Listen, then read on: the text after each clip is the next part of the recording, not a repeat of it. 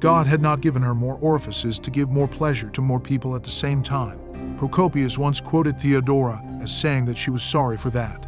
She became an actress and prostitute while still young, leading an unconventional life that included giving birth to at least one child out of wedlock, joining monophysitic sect at Alexandria, finally marrying with the most powerful men stepping on earth, Emperor Justinian the Great. Watch the full story of Theodora the Brothel Emperor. Click the link down below.